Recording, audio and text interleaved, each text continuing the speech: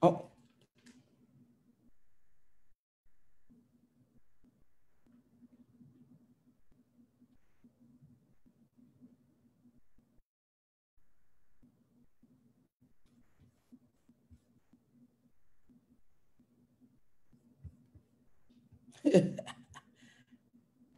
All right, Staffy, it says you're going live.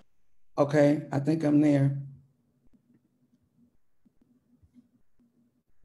Okay, I think, okay, there's everybody. Okay, am I live? Can you see it? It says you're live on Facebook. Okay, okay, hold on.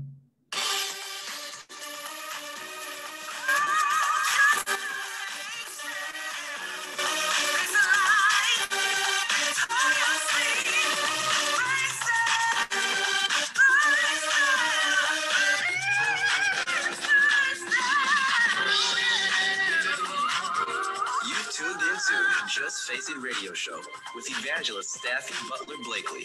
We face life victoriously. And now, here's your host. You've got to face life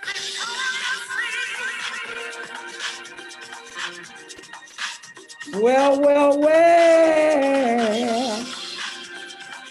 We gonna work it out. Look at my panel. Look at my panel. Yes. Welcome everybody to Just Face It radio show. Well, internet show now, a TV show, what have you, in my house show. Here we go. I am super duper excited, and I am so grateful that you all have tuned in to be with me on this special day. This is my first time doing the Zoom meet thing, because I've been doing live, trying to do live, going to venues and doing live. But I reached out to this awesome panel of people at the last minute. And I'm telling you, they all said yes. Emphatically, they all said yes. And I am just super duper grateful that they are here. That they are here. And I'm just gonna have, we're gonna do a word of prayer because our topic is extensive. I am totally overwhelmed. I was trying to narrow it, but it's just totally, we're just gonna have a great conversation. And I'm just gonna have everybody introduce themselves in a few minutes. I have my wonderful cousin, sweet cousin. She's gonna sing a song that she wrote called I Breathe in the midst of the chaos. So we're gonna see how that works. She went all the way to her church to try to make this happen. I praise God for her pastor and dad, Pastor Raymond Davis, for taking her there. She just graduated from high school yesterday. Yes, her 2020 graduate. So we are excited about that. But we're going to, I'm just gonna say a quick word of prayer, and then I'm gonna toss it to our music guest, and then we're gonna get into the business. I'm asking those of you who are watching on Facebook here that you would share. Look at this panel. Look at this panel. Listen, they are from all walks of life with all kinds of experiences, and they are bringing something to the table. I am just the if, and but. These people have the meat on the table, and they will be able to share with you. And I'm just gonna enhance what I know about them, but they're gonna tell you exclusively who they are and their titles and things of that nature. Kind, gracious Father God, we thank you right now for this opportunity, oh God, and thank you for each individual that has joined this broadcast today. And God, we praise you, we love you, we thank you, God, that we will all say something to enhance the atmosphere, oh God, to bless those who are watching, those who are looking, God, in the middle of this pandemic / riot / protest. God, we are thanking you right now that you will endow us with your Holy Spirit. And Lord, we love you, and help us to just face it. And God, we love you, thank you, and praise you, and we give you honor in Jesus' name, amen. All right, everybody's muted out for now, but just kind of try to give a little disclaimer. Sometimes we will override each other for the sake of conversation. That's cool. But we only have you on mute in case your dog run in, or somebody ring the doorbell, or your husband call you, or your wife want to come get you, your kid running in, that kind of thing. So at this time, Rayven, are you ready? Yes. Okay, Rayven is going to sing, and she wrote this called I Breathe. Is your dad there? Is he gonna say? Yep. Okay, Pastor Raymond Davis is gonna come right now and introduce his wonderful daughter. Again, she just graduated. Tell us where you graduated from, Rayven. I graduated from Cousino Senior High School. And you're headed where for college? I'm going to Bethel University in Minnesota. In where? Minnesota. Oh my. Okay. Oh, amen. Yeah. Is it another location anywhere? We'll talk about that. We'll talk about that later. I didn't know. Okay. Where's Pastor Davis? And listen, you know, it's no holds barred. So okay, there's Dad. Dad, tell us how did this song come about and talk to us. The song came about during the times that we're living in right now, and we're just tired of people saying I can't breathe. And my daughter, amazing and talented, she wrote this song, and she wrote the poem at the end of the song as well. And she's all that. Amen. Praise God. She did what she did.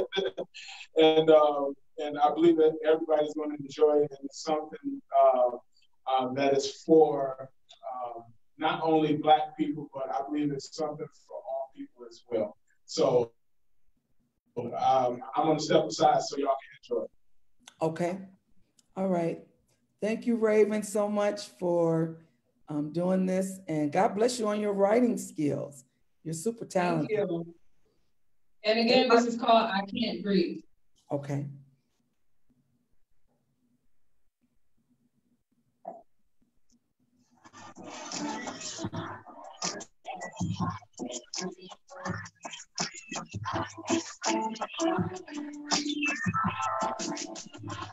He said he can't breathe, let him get up. Why you trying to kill him, man? He's already in that cup. Truth is, racism needs to stop. We need justice for every life that was lost. Oh, I can't breathe. Don't ignore me. I know you heard me say I can't breathe. Eric Gardner, Ahmaud Arbery, George Floyd, Philando Castile, Trayvon Martin, Emmett Till, and all the other names but still. We yet to have any sympathy. We yet to have any empathy. Yet there's still no equality between you and me. What doesn't define me is the color of my skin or the way my body is thick or thin. And still then, you hold a clothing to my image and base your judgment off my race. Being Black should not be a burden. We are beautiful kings and queens is what we should be learning. Not how we have to hide and turn from racist junk. I know for a fact you heard Sandra Bland scream. People acted like they couldn't hear her. In other words, orange is the new black, but black is the new green. Green as in money. How about you pay an equal amount between a white and Black man for doing the same thing? It ain't fair how we have to worry about our young Black man driving, our young Black man walking and minding their business because the police are careless. We as a whole try to act fearless, like our soul faces are fearless. It ain't fair how you tell Black men to stop sagging, but to be us physically and mentally until we are realists. But remember this, Black people. Raise your forearm and show both wrists so they can see you're a clean man and not less than. Even though you're judged by white America, don't let it bring you down, bro. Just stand tall and remind them that we'll fight and we'll rise, even though we're just Black in their eyes. This ain't fair, but we ain't going nowhere.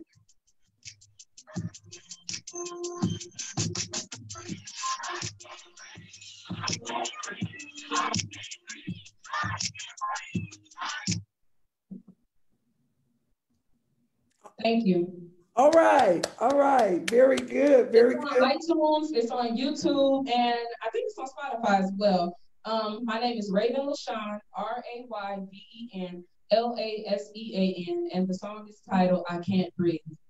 All right, Rayven, thank you so much. And before you go, Rayven, how did you come up with that poem? Was that something that you wrote before, or you was inspired by the incident?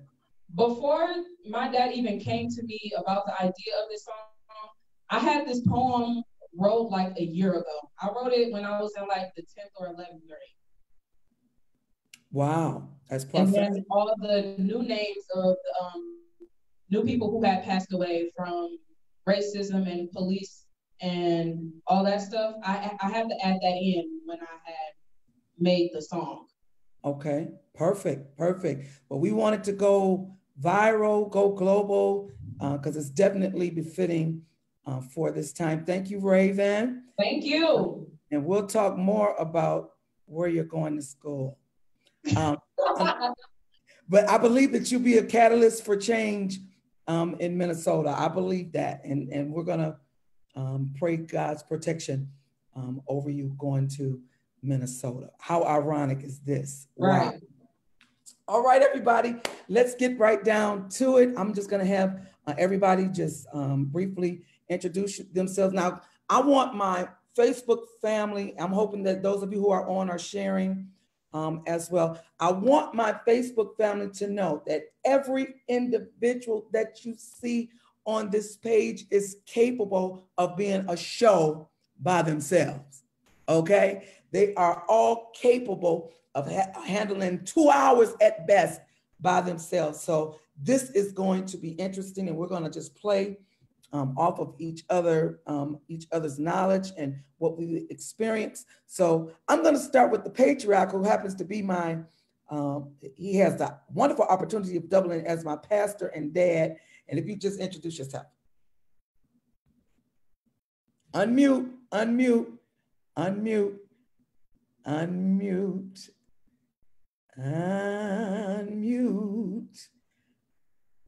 Yeah, all this is new to him.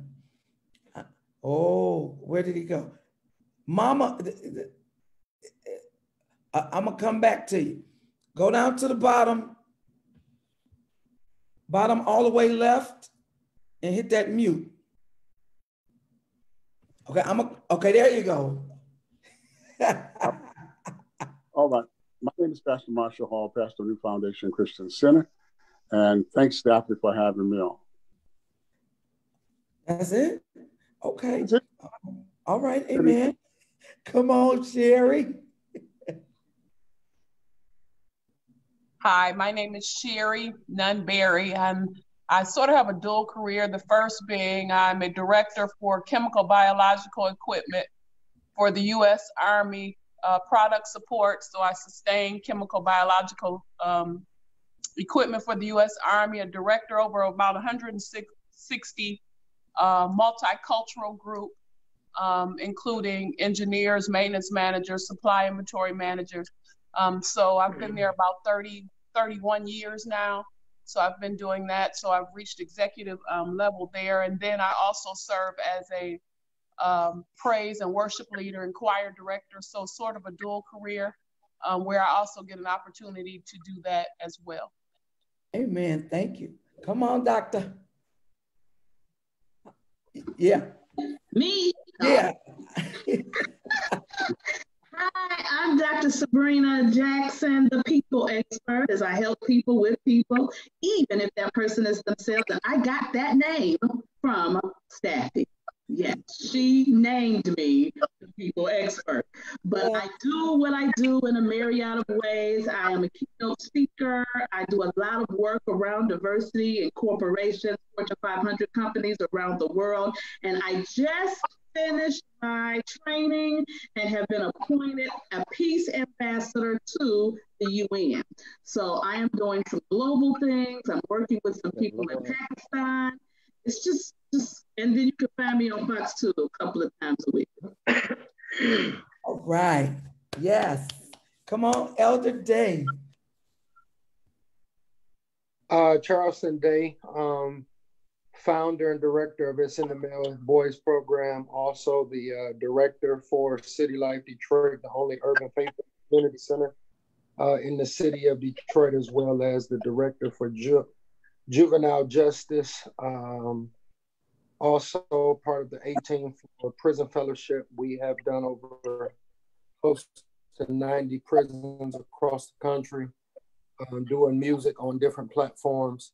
And I pastor the Road Church alongside my beautiful wife here in the city of Detroit. All right, come on, beautiful wife. Here's the beautiful wife. Hello, everyone. I am Sunny Day, singer, songwriter, and vision strategist. As my husband mentioned, we pastor the Road Church in Detroit, right down from New Foundation Christian Center on Finkel and Schaefer area. I'm also a platform artist and speaker inside of prisons with a couple of prison organizations throughout the country. And I work with teen girls, and that's about it. All right, all right. Pastor Sanders? All right, good evening, good evening, good evening. I am so honored to be on here. Looking at here, looks like I know just quite a few people on here. It's great, great people. People that have influenced me over the years. So it's great to be on here with you all. I'm the assistant pastor of the Boulevard Church here in Pontiac. Been here for about 7 years, moved back from Ypsilanti. Host and producer of KD's Inspire Media, Monday through Friday at 7:25. Just inspiring people every day and motivational speaking and working with the city of Pontiac, doing a lot of things with our young people throughout Metro Detroit and trying to get these kids in the right mindset, especially with what's going on now. And so it is an honor to be on here with you all. I'm looking forward to seeing what God is going to do. All right. And last but not least, well, I think, Pastor Devin. Hello, everyone. Pastor Devin Gough. Hey, Sherrie. I mean, your voice sounds good, even on Zoom. Just don't make no sense. But so honored to be with you. I pastor Revival Tabernacle in Highland Park, the Purple Church on Woodward. And anytime I can be in a Zoom room with Dr. Hall, I feel I've been upgraded in my life. So thank you so very much, Staffy, just for allowing me to be a part of this great aggregation.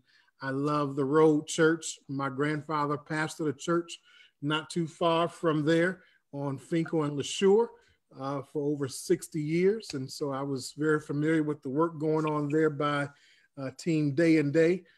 And of course, Sabrina, I have met her and her son at our church for a community fair, and she read me like a book. So I can attest she is the people's people. And of course, my friend and brother Kevin Sanders, just so proud of everything that he is doing and just how he's availing himself to be a change agent for our next generation, but also our older generation. He is a bridge, and I appreciate his work as a general in the faith. So thank you, Staffy. And I can go on and on about you, but go ahead. We have time. I think y'all know how I feel about Staffy. I wouldn't be who I am today if it wasn't for Staffy. I say that publicly. Wow. And anything that I can always do to support her in her endeavors, I will do. Forgive me for rocking a hat. I didn't want to be unprofessional, but my hair's been on quarantine, y'all. So I'm trying to make sure we can keep people focused on what we're talking about and not distracted by how I'm looking. How about that? Oh, you should have seen what I had to do to get her to lay down. And I got makeup on some of the gray. I still didn't get it, but I just said it is what it is. Now, I don't know who 80935. Who are you? Hello? I don't know who that is. But okay, we're going to keep moving on. Well, those of you who are watching, I posed a question as our topic.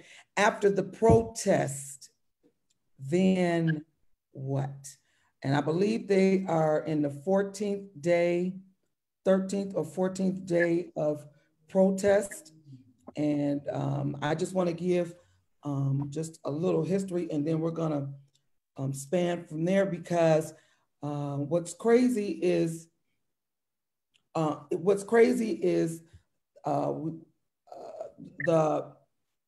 what has happened with George Floyd. He really is not the first. And when I did the research, I was just blown away because I just was not really into this kind of thing. We've heard about the Trayvons, and because I have a son, I had to really pay attention to that. But listen to this. And then I went back to like 2015. In 2015, there were 104 cases like George Floyd, all different kinds of things. And when I say like him, I'm meaning police who killed innocent people or people who were being accosted. Out of the 104, only 4 cases the police were charged. 2 of those cases were acquitted, and one of those cases, the police only did about 6 months, and they found a loophole to get him out. So out of 104, and that was just 2015. So out of 104 cases, it was really only 1 officer that was taken into custody. And so with that being said, I went back to 2014, same thing. There are a ton of names that we have never heard of, that was never mentioned, that we did not protest about. So I posed the question to you all. What do you all think caused us? Now, some of the things we're going to say to those of you who are watching on Facebook may make you feel uncomfortable, but these are uncomfortable times. And so we will say Black, we will say white, which I always said that those were, for some reason, we were just not comfortable with saying those words. So I will ask you all, what do you think it was that sparked international, worldwide protest based on George Floyd, aside from the obvious, considering that we've had maybe, I counted maybe over 205 cases of people that we didn't even know about that did not get this kind of recognition. Anybody that want to come in? Anybody? Well, I'll jump out there and say, for me, of course, racism and police brutality is not new, but this particular case, because they showed the duration of what happened on tape, and people were able to see it, and they were able to see it before they saw it on the news. And so once people started to see it, it really went viral, and it went viral around the world. And I think also with him not struggling at all, and him being handcuffed and on his belly, and the man's knee on his neck, and the man constantly saying, "I can't breathe, I can't breathe." And none of the police officers, the 4 of them, none of them attempted to make sure he could breathe. And the gentleman who's, I forgot his name, who had his knee on his neck, he had his hand in his pocket.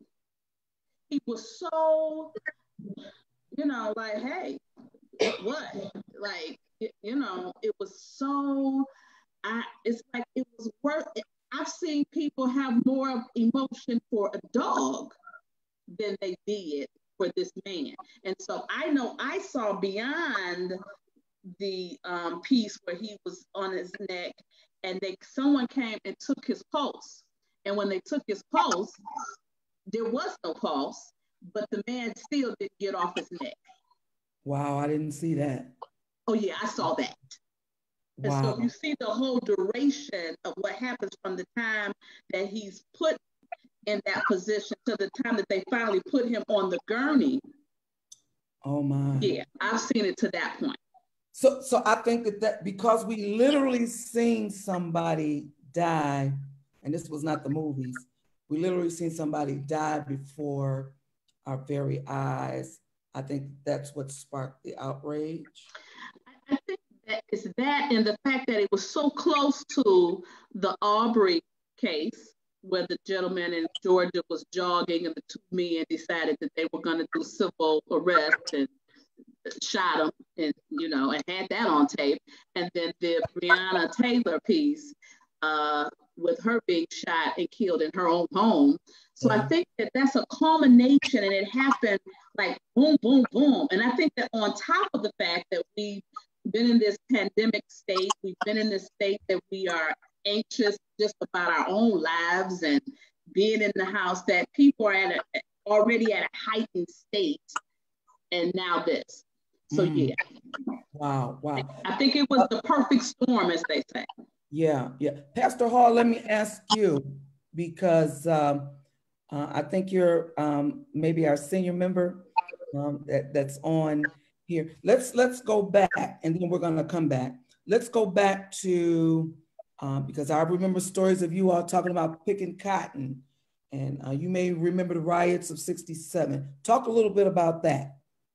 Well, one of the things, Sister Staffy, is that I think enough is enough. I've seen the sign of so many saying enough is enough.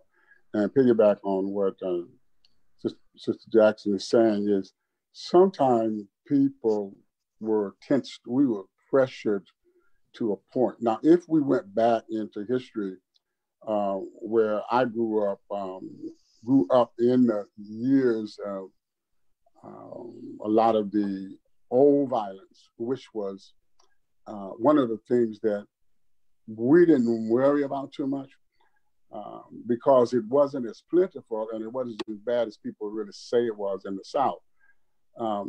We had a few lynchings, but it was far and in between. Nothing was back to back like that. So when you get cases back to back, you find that it's a tension that goes into all people. People start to fear. Fear builds tension. And when we were growing up, we didn't, to the what's next, after all of this that we've gone through and if we've seen it all, people go right back to doing the same thing because of the injustice sometimes that is not given as it should be. So they go back and we go back. I see what we did in those days was we were strong. I would say the Black race of people were much more together than they are even right now. Even though it looks like they're more together, we didn't march and protest and a lot of things. We boycotted. And if they said to one Black person and to the Black community, do not spend your money in this place or with these people, it was done. Those people were driven out of business because their living was made on Black backs, so and Black money. So if things like that happen, our solution in that time was to just don't spend our money with them.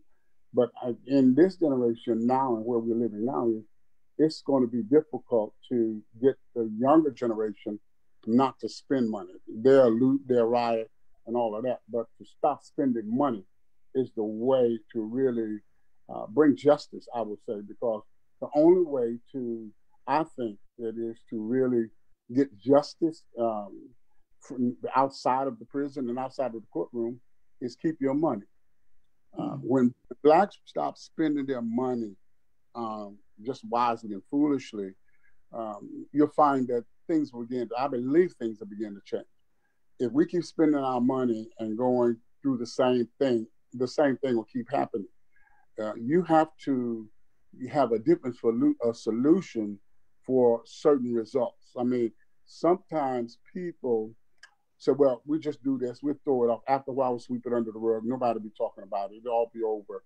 And we go back to doing the same thing. So my take on this is for us to learn to stick together and keep our money in our pocket. That's what they did. That's what we did in the days back.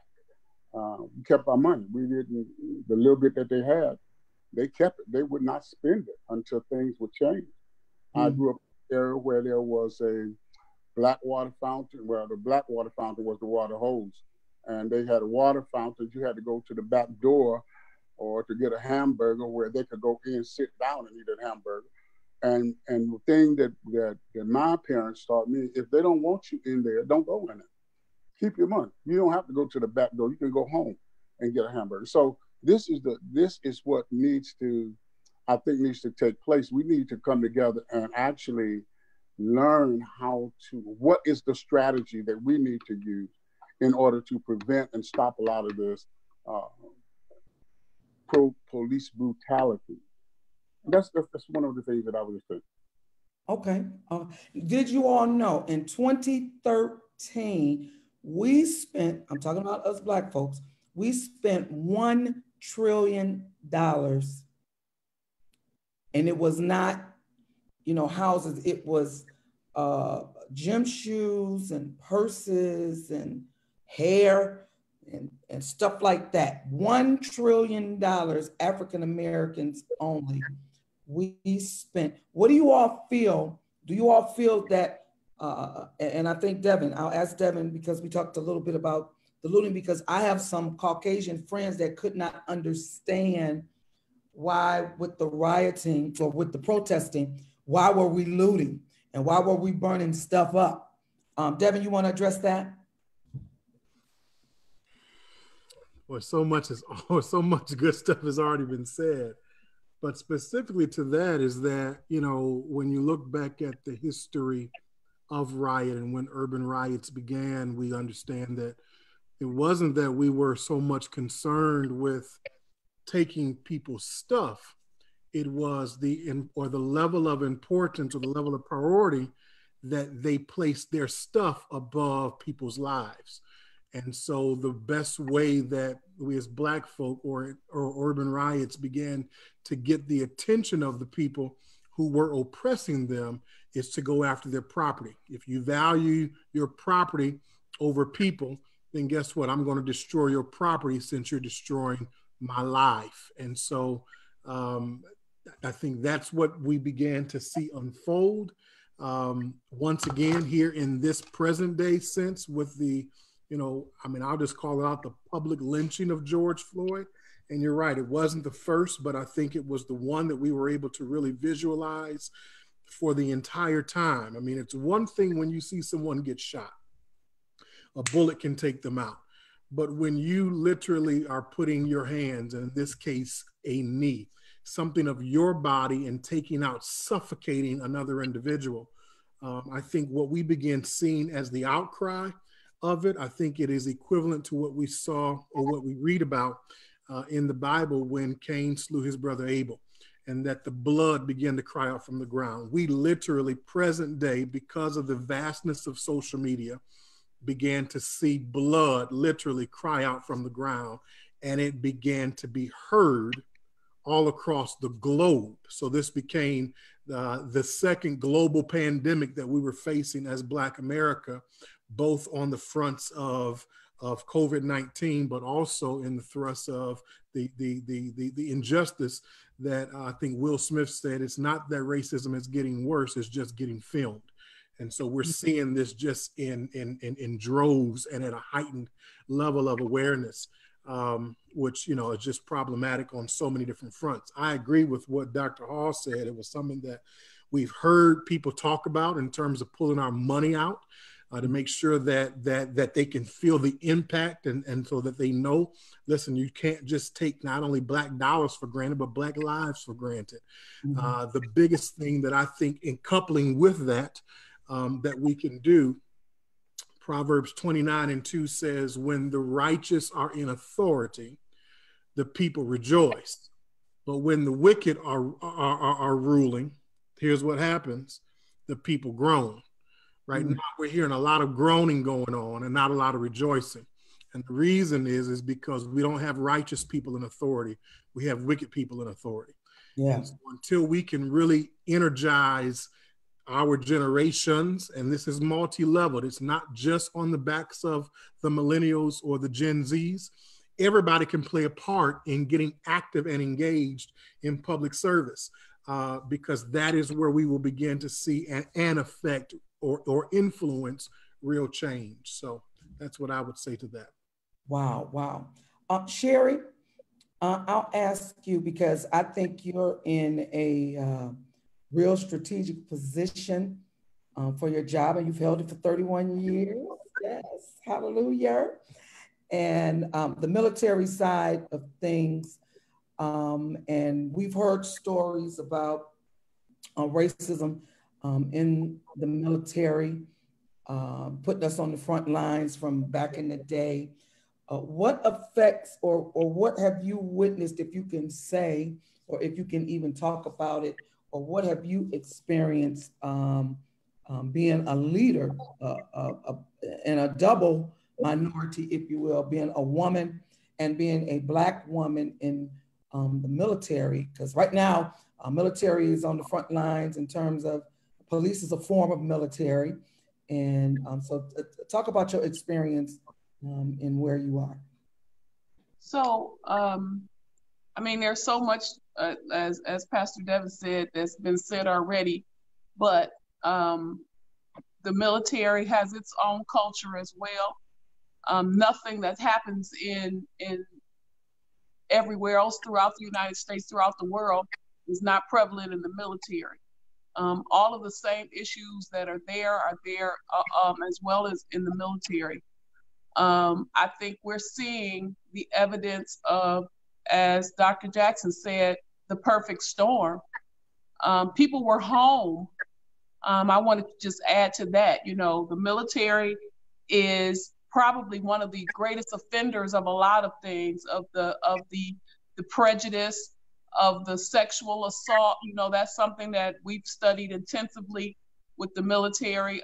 So there's a lot, because with the military that's different from all of us. They are always in that confined space. And so a lot of the things that we've seen manifest now have always been in the military, but some of them have been guarded because of just the rules of the military. But when Dr. Jackson was talking about the perfect storm, I think one thing that made this so much more intense is everybody's home. Everybody could see it. It was very prevalent. And you know, it wasn't as if we had back-to-back things and we're all home. The first being the pandemic hit our communities far greater. I mean, so we already know that was a impact from systemic racism, that our healthcare was poor, that our health itself is different. So all of those things were already a pressure. Then you add this, okay, so now you're killing us one way, and then we come back, and now you're gonna kill us. We're gonna watch you kill us another way. And so I think that it was that perfect storm. And so a lot of things happen as they are in the military. It's prevalent everywhere. And so, you know, one of the things that you talked about and Pastor Hall talked about was, you know, I feel like what we're seeing now is the faith. But now it's time for the work. You know, what he's talking about, putting our financial dollar to work, that's the work. Because faith without the work is dead. So that's all we've seen so far. It hasn't been manifested, because if we don't put the work behind it, it's kind of a dead issue.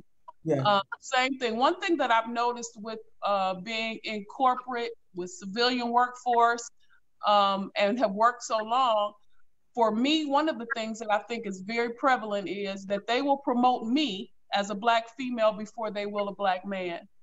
And I think that is a part of that systemic racism that we've seen for 400 years. That they have always, you know, and that's Sherrie's opinion, but I think that it can be justified statistically of what you see. I'm not talking about in just a job. I'm talking about in the executive ranks like I am. That you see a difference in that. So, I mean, I could talk about this all day, but I'll give way to someone else. But have you felt the pressure from your own people because of your promotions? Absolutely, absolutely. We get it from outside as well as from inside, because we still have to toe the line of being more than qualified, which means that when I hire you, you must be and I hold you to a standard that I expect, but sometimes we expect our own kind to give us that break and do things for us, and we aren't upholding our part of the end of what we should. So yes, I've seen all of it. I've seen it from both sides, but you know, one of the things we have to be accountable for what we do. And so sometimes that means we lose friends of both races because of our accountability. and our responsibility. You know, I manage chemical biological equipment for the Army. That's a big responsibility. And so I have to make sure that that I'm a good steward over what God has put me in charge of.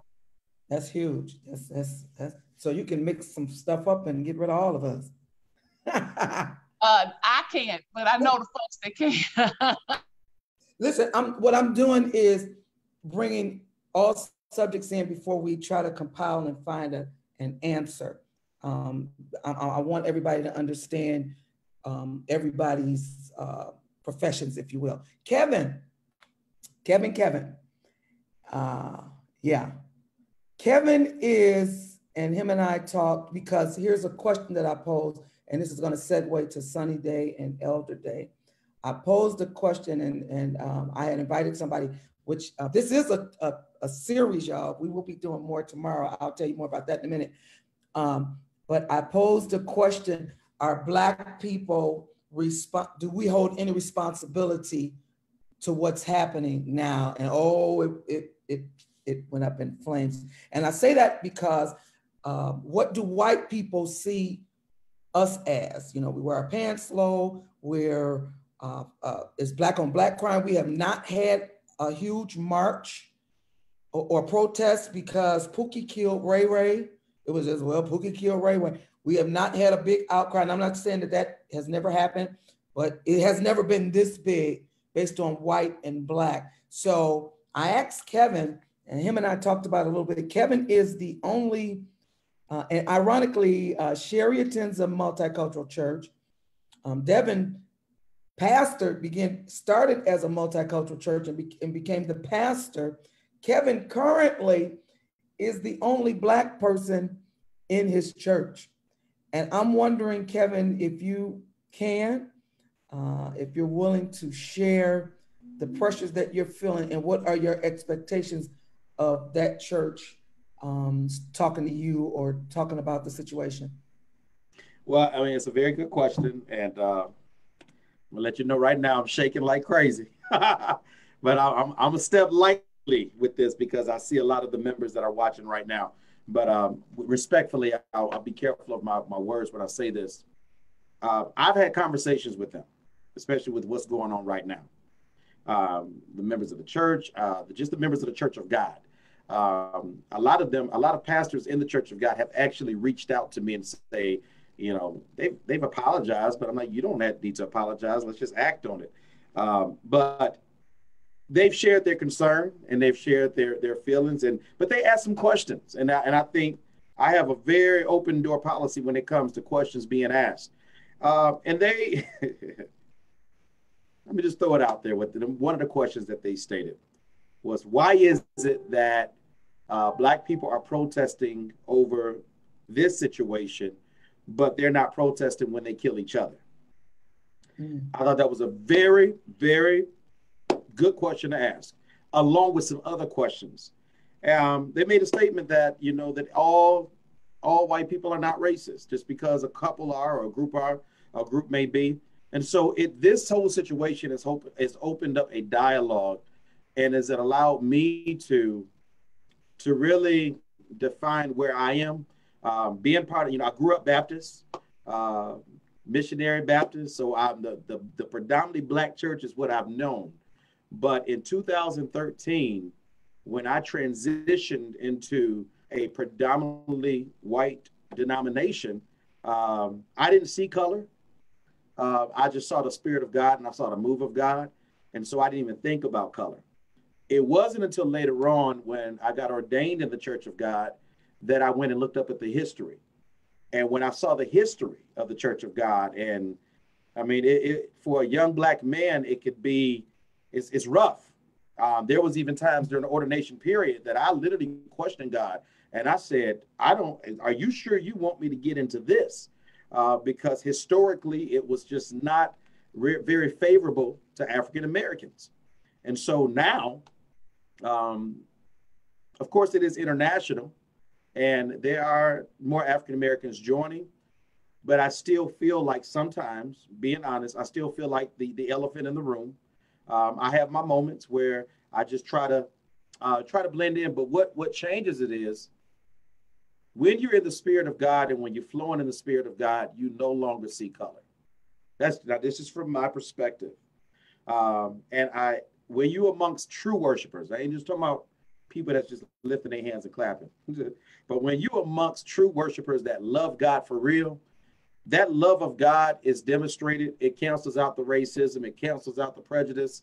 Every concern and every fear and every worry that I had was erased because I've been connected to people that really love God for real. And they love God so much that they don't demonstrate. And I got my family. Let's just be real and be transparent. My family, I got family members and friends. I'm in the city of Pontiac, okay? Predominantly Baptist, Black Baptist churches. I have family friends that ask me all the time, Kevin, what in the world are you doing? Kevin, and even while this is going on, I have people say, Kevin, we want to watch out for your safety and are you okay and this and that. And I said, y'all, I'm not dealing with that. And I can't explain to you why, but there is some hesitant. You can see a shift in conversations. You can see a shift in approaches like, should I say this? Is it okay? I've had people say, Kevin, before I ask you this, is it okay to talk about this? And so what has this done? It has made some people that was never racist a day of their life. It has even made them sensitive on how to approach an African American that they see every week. So now we're walking on eggshells. So now I have to be the one to open that door and say, I'm not looking at you in the same category as everybody else. I want to have this dialogue because if I'm a worship with you and if I'm a be in the word with you, I also need to know where your heart is. So if having these kind of dialogues, maybe this is a season where I believe that God is exposing the true heart of many races. I got chill bumps when I just said that, Lord Jesus. People that you would have never expected are starting to come out of the woodwork. Whoa, putting things on their Facebook, things, and you like, whoa, where did this come from? The very people that you did not expect are the ones where you're starting to see the true colors. And it's hurtful as a ministry leader, it's hurtful to say, Lord, how do I still love? How do I still preach? How do I still worship? How do I still praise when I know and I've seen the heart of some people that do not like this? Yeah, that's a challenge for me. And so, so I pray and I try to stay in prayer, but I try not to let the flesh get in the way because I said, God, you're going to win this. And I say it all the time, Lord, you're going to win this. If I got to be the one to love you so much, knowing that you're racist, knowing that you got a lot of prejudice in you, I'm going to love you so much. But I said, God, you got to help me do this because it's a learning experience, but the door is being open. Wow. I have 1,001 questions for you because it's like, for me, why would you continue worshiping in a place and you say you're shaking just to even answer these questions? I'm not going to push you because you got to go back Sunday. Well, if I could say this, I only had one in the 13 years. No, I'm sorry. In the 7-8 years I've been with the church, the two churches that I've served in, I've only had one person that was bold enough. It will be a cold day in hell before a Black man pastors the Church of God. Wow. And this man was actually in his 70s, 80s. Okay. I looked at him and I smiled. I smiled, but I went to my office and I broke down. And I said, Lord, you better give me some confirmation because I grew up at Welcome Baptist Church. I was about to head back over to Welcome. And the Lord says, you got to face this. You got to face. The Lord calls me like the President Obama of the Church of God. I don't know. You got to face this. You can't keep running. And so this cultural pandemic, because we were already in one pandemic. Now we're in a cultural pandemic. This is the time where people like me in a very uncomfortable position, this is the time where this is the best time to educate. Maybe there are they just need to be educated. They don't know who we are. They only know what they see on TV, what they see in the movie, what they hear in music. But have they spent time to gain a relationship with who we are? That's the problem. There's no relationship. There's assumption. And those assumptions is what builds up all these different stereotypes. There's no relationships. Wow. Well, I'm gonna come back to you, Kevin. And so, Staffy, can I interject one thing about what Kevin just said? Yeah. He was talking about relationship, and we have to take every opportunity to develop relationships, because they really don't. You think about it. The other notes, Dr. Jackson, Staffy, and I, we were in college all together at the same time. And so we came from very, somewhat the same background, but different backgrounds. And we have to have the opportunity to come together in relationships. How do you change things if we're all going to stay in our own little group, our own little community, our own little room, our own little church where we never diversify? Where do you start the change if they don't develop relationships? So Pastor Kevin is developing relationships that hopefully will lead to what needs to happen. That's the work. We have the faith. We talk a lot. We talk a lot about scripture. We talk a lot about Bible. And I get exactly what he's saying, because I'm in a multicultural church. And sometimes you won't say things because of fear, but other times that God has an assignment for you to do. It's just like when Dr. Jackson was talking about being an ambassador. You can't be an ambassador and go and talk to one type of people. Yeah. You got to be able to go across the board and know how to talk to all kinds of people. So how do you do that if you just stay in one little spot and you never broaden your thinking, your expectations, your opportunities, your relationships, your vocabulary, all those things? And that's what's going to lead to changing some things. So I just wanted to say, encourage Kevin, because he might be the catalyst to helping somebody make a real change, and not just a faith. We talk a lot of faith, but actually put some work behind the faith. Yeah, he really needed to hear that. He really needed to hear that. Wow, awesome. And ironically, Sherrie, and Sabrina were roommates, suite mates. And I remember our first year, we had a white suite mate who had never seen Black. She grew up way up somewhere, had never seen Black people, wanted to touch our hair, wanted to touch my hair. It was crazy because she had stereotypes about what she saw. She was afraid of, I'm gonna leave it right there, but she was afraid of us as Black women because she had never been in our company. So Kevin is taking some bullets for us, and we do have to step outside. Now I'm gonna keep going in a direction, because the days, and I posed the question, is our culture, the African-American culture, are we somewhat responsible for what's happening? And they deal with the prison system. They do a whole lot of things, but I really focus on that because they have decided to deal with people who we've kind of thrown away, or once they're gone, they're gone. Remember me not, I can't remember how you guys put that, but either one of you can come in, or both of you can come in together and just talk about, do you think we're responsible based on the children? You predominantly have dealt with youth, and you've watched the prison mentality be instilled in them and somebody told me that, because tomorrow we're going to do the Willie Lynch breakdown with Bishop Corletta Vaughn, and I went and read that today, and I couldn't read it all at the same time. And what I see the two of you doing, working in the prison system, you see the beginnings of a lot of the systematic things that's happening to our culture. Now, talk about that. The days, either one of you. I guess he's letting me go first, I would guess. Well, I mean, for me, with what's going on right now, I would not say that we are responsible for what is taking place when it comes to police brutality. I can go back to Emmett Till. He was not responsible for his death. This is a heart issue, and it deals with the fact of just flat out racism. and it's hatred in the hearts of people.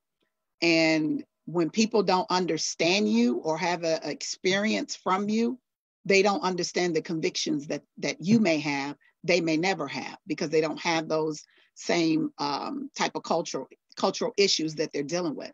And so when I see, I mean, I've heard a lot of people say, well, you know, with black on black crime, blah, blah, blah, but there's crime in every community. And there's no such thing as black on black crime, because there's white on white crime. It deals with the fact that we're all, if you're living within one concentrated community, then your crime is going to happen against people that look like you. And so if white people are in their own community, that crime is going to happen to another white person. So and I think we've been labeled with that. And unfortunately, as a people, we've taken that on and we've adopted that mentality, and it has become systematic because we throw that up every time something happens in the black community. We use that, well, black people don't do this for black people. Well, white people don't do it for white people either. So it's the same thing. And when it comes to our young people, I think it's vital. And I really thank God for the millennials right now, because they're the ones who are driving this protest. You have some older people that are out there, but the ones that are consistently doing it, that are doing it for real, these are young people. And this is not just in this country, they're in other countries. There's a young lady, I can't remember where she's from, but she has over 4 million followers on social media at the age of 17 as an activist in her country, and she doesn't look like us, but she's fighting for these same issues that is taking place. And so I think I don't think that we should kind of use the fact of the situation, because so many people are using this situation to capitalize off of it. But I don't think as a people we should use this situation to say that we possibly could have caused this. I don't think we caused police brutality, because it's been going on since the 60s and prior to that.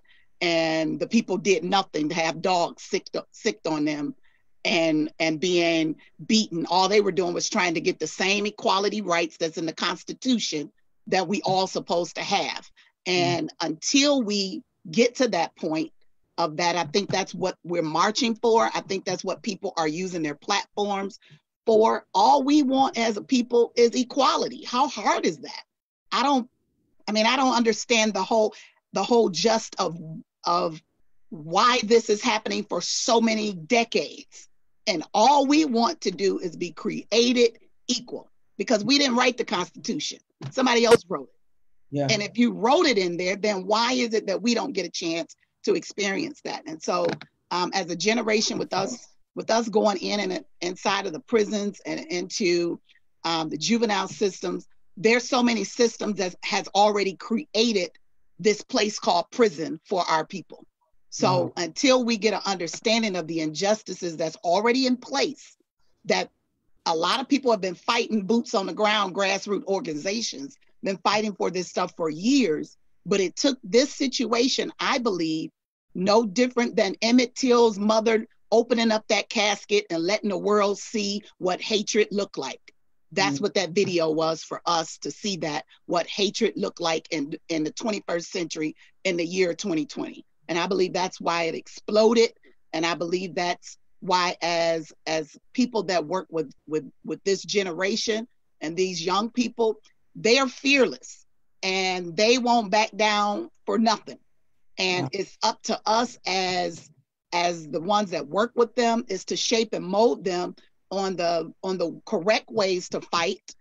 But when you, like, again, it's so many systematic things that they're up against. So you have some angry kids. A lot of angry kids are out here because their fathers are in prison. So I can go on and on to where we can get to the root of the issue and see how a boiling pot has been on a stove for so many years, and now it just has spilled over. Wow. And this is where we're at right now. Wow. Elder Day, enough is enough? What you talking about? Yeah, how y'all guys doing? One of the things about a boiling pot, if you lay a wood spoon over it, the pot won't run over. I think for so long they've laid a spoon over top of the pot to cause the pot not to run over. And now that the spoon is no longer on top of the pot has run over. We're dealing with the prison to school pipeline. If you look at what we serve our kids in schools, I was a principal at a high school I ran a high school for 13 years. If you look at what we serve our kids in school, they serve the same kind of lunches in school as they serve in prison. They have the same behavior. They can tell you based off of your third grade MEP scores how many seats they need in a prison in the next 13 or 14 years. So I think one of the things that we have to step up to the plate to do is we're quick to, and I'm not talking about us that's on the call, but I'm just saying people in general are quick to say, is it our fault or what's wrong or what happened? This generation is out of control. But you can't teach something. If you can't teach something you can't reach. You cannot teach what you can't reach. And the problem is, for so long, I call myself a medium. And being a medium, it's like a two-way street and you got lines going down the street. That's me. I'm that bridge between the old and the young to help the bridge to understand what needs to take place. You have young people who are in the streets protesting, because they this is the Y generation. They want answers. They looking for answers and solutions, and they don't care whatever it takes for them to get the answers and solutions to the issues that's arriving or plaguing us at this particular time. They're willing to do whatever it takes. And so one of the things that I'll say is that my wife said it best, is a lot of stuff that we see is systematic. If you take anybody who has any organizational skills and working with companies, if you remove their systems, then the company falls. So there's systems in place to keep us in place so that things of this nature can constantly keep happening. So my question would be to anybody who says it's our fault, let me take the same white police officer, take you home, homeboy, let you go upstairs to your wife room or your daughter room, lay her on the floor, handcuff her, then put your knee on her neck and let her tell you she can't breathe. See, so the problem is, like my wife said, the problem is a heart issue. It's a heart issue. Mm-hmm. And I believe that we're in unprecedented time. We're in uncharted water. And I don't believe that these people, I don't think that this just gonna go away. This is not a common cold. This ain't a common cold. So, because what you got to understand, Staffy, is that when America get a cold, Black America get the flu. So what happens is we catch the whole flu. So they've been talking about a pandemic or a plandemic, however you want to call it. To them, we've been in a pandemic. To them, we've been trying to survive. And so I think we're at a point now. I think people are fed up. I think people are looking for change. I think people are being persistent in their change. And I applaud the young people. And again, I said this to my congregation, and I'll say it again, that those are not our children out there burning up buildings. Somebody explain to me, how do you take a clean protest around the White House and you find construction bricks that was dropped off? Come on. Wow. So there's things that are happening that we're just not seeing. But I'll say this in my close. One thing that I love about young people, especially this Y generation, they're looking for answers and they want to be part of the solution. But because they never been heard, everybody thinks that they're angry. Don't get my passion mixed up with anger. I'm passionate about the color of my skin. I ain't angry about the color of my skin. I'm passionate about why I'm out here protesting, because I want to see change. Because you got somebody that's 22 that got a son that's 3 or 4. He don't want to have to explain to his kid or watch his kid duplicate the same systems and processes that we're going through now. And so again, as my close, I'll say this: we can't teach something that we cannot reach. And a lot of people are trying to teach young people, but you can't teach something you're afraid of. You can't teach something that you don't understand their culture and their language.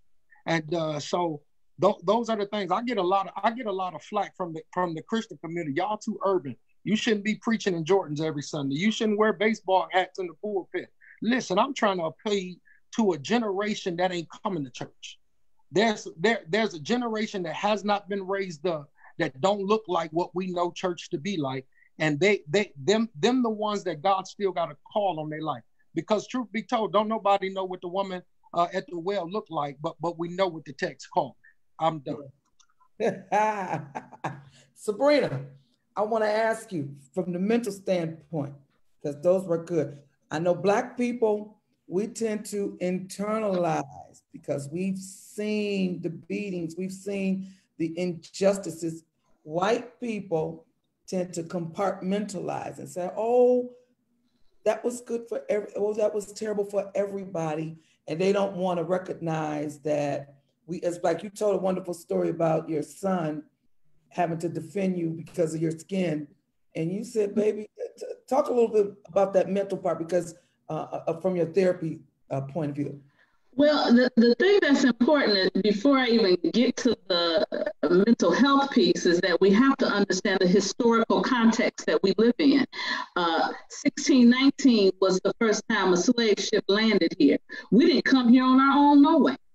We didn't even want to be here. Somebody brought us over here, and when they brought us over here and we talk about the Constitution and all of that, the Constitution wasn't written for you. When they wrote it, they weren't thinking about you. At that time, we weren't even considered a whole human.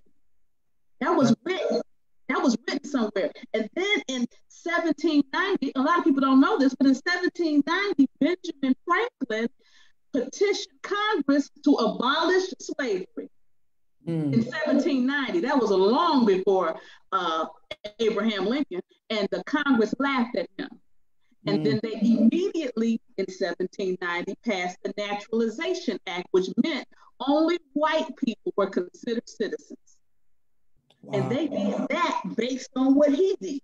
Yeah. So it's a thing about power. Power, when people have it, they do whatever they can to keep it. And so we live in a country where white men can kill hundreds of people, and they take them to jail with no incident. When you look at these mass murders that have happened since the 40s, they don't look like us, but they all go to either kill themselves, get killed in a shootout, or they take them to jail and they convict them. And so mentally, when I look at that, I go, oh my goodness, why is it that Jeffrey Dahmer could eat up people? And when they go to apprehend him, he didn't wind up dead, they took him to prison. Right. And the prisoners killed him. Yeah. But the police seem to be able to apprehend without incident folk that don't look like me. But if and this is the thing that really gets to my goal about some of us, about us, is that I don't care if the man was writing phony checks. Okay, to me, writing a phony check is not enough to lose your life over. Whereas we have people that have in Columbine and Parkman and the list goes on and on. They didn't seem to kill them, and they came to work and shot up the place. They went postal, as they say. All of those people, the Unabomber, they took him to jail. Yeah, the young man that shot up the church, they took him to make. It is a structure that you read. Wait, hold on. My sound be going out on me sometimes. So can you hear me? Yeah. Okay. So I will say that we first have to have the knowledge of our history. Most of us don't have it.